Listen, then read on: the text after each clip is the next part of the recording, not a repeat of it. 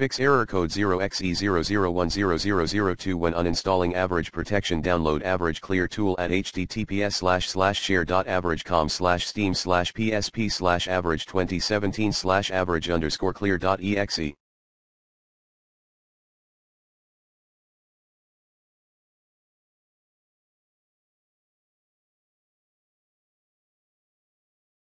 Run/open the tool as the admin user.